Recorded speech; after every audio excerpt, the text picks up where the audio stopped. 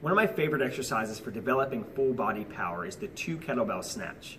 The reason I like it so much is because not only do we have that powerful hip drive from the hip extension that leads to the arms finishing the movement, but we also add in the dynamic stabilization that occurs when the 2 kettlebells land in that finishing position overhead. So if you're looking for a way to develop that core to extremity efficiency to help you become more powerful in your movements, check out the 2 kettlebell snatch.